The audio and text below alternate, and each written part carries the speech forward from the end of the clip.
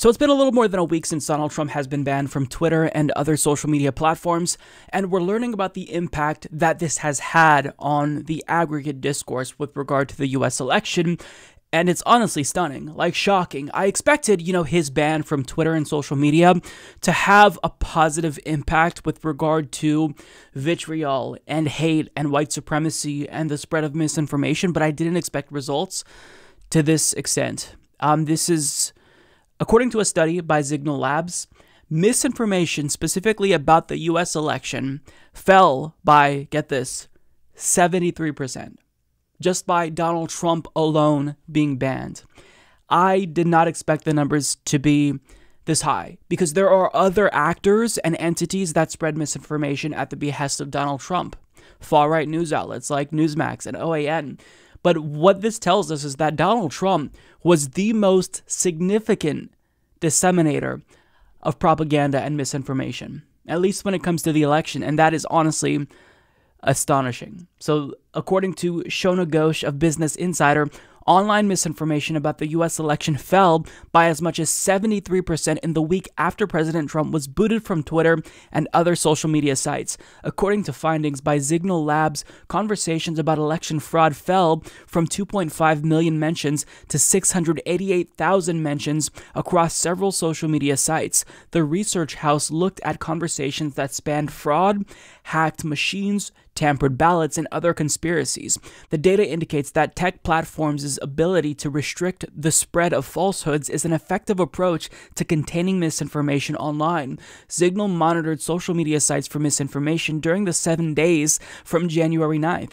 The U.S. Capitol riots took place January 6th. Signal found that hashtags relating to the Capitol riots fell dramatically during the week after these suspensions. Mentions of the hashtags Fight for Trump, Hold the Line, and the phrase March for Trump all fell around 95%. QAnon-specific hashtags also fell the week after Trump was suspended from Twitter, though mentions of the conspiracy and its supposed figurehead Q went up. So this is absolutely fascinating. We're not going to talk about the merits of Trump's ban, whether or not it was a good thing, because I addressed that in a separate video.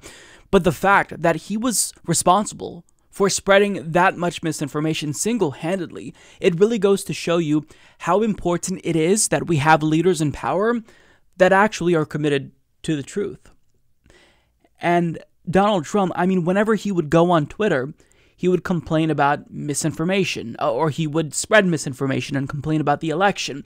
And, before he was banned, if you look at his timeline, like tweet after tweet after tweet was labeled by Twitter that, this was not verified, or election data analysts say that this is incorrect.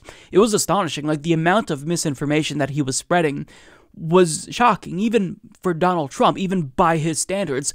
And throughout the course of his presidency, these last 4 years, he has told more than 30,000 lies. 30,000 lies.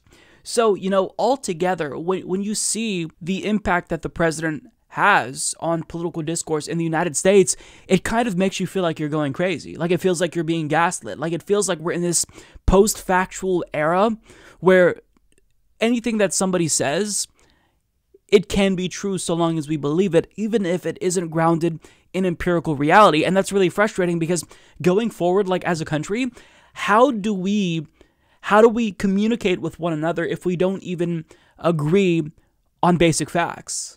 Like the fact that COVID-19 is a thing. It's not a hoax, that it's actually a thing. Or the fact that the election was not stolen from Donald Trump. There's zero evidence that that is in fact the case. Widespread voter fraud is not a thing. So if we can't even establish like a basis of the reality, facts about the reality that we live in, I don't know how going forward we can be united ever.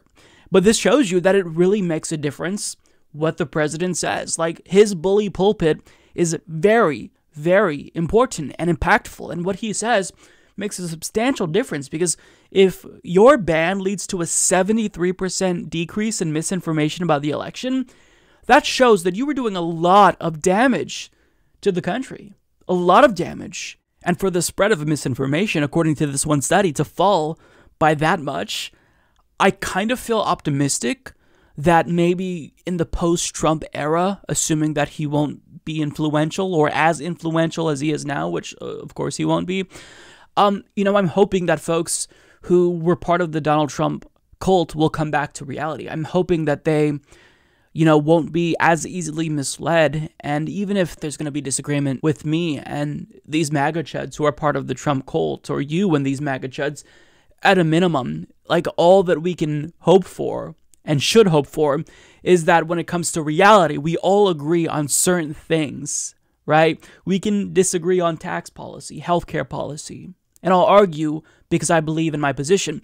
But if we don't even agree that certain things are real, like a global pandemic, which is not controversial in other countries, or that the election was stolen, like, if we can't agree on, like, these very basic things and facts aren't persuading people, I can't see how that society survives. But this tells me that maybe we have a chance with Trump being out. I mean, certainly we've got a lot of work to do, but at least when it comes to misinformation and snapping these folks who are part of that cult out of reality, getting them back into the real world, maybe we can start the process of deprogramming them. I think that most of them can be brought back to reality. It'll take time, but some of them are too far gone, and we're going to have to reckon with that. But this is just honestly shocking to me. Like, I was flabbergasted when I read this. 73%. Trump really was harmful to, American political discourse.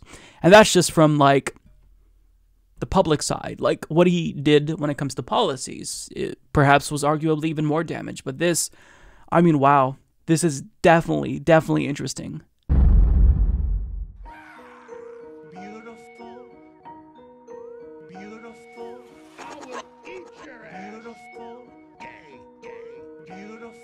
Tremendous, tremendous, tremendous, tremendous, tremendous, tremendous, tremendous, tremendous, tremendous, tremendous, tremendous, tremendous, tremendous, tremendous, tremendous.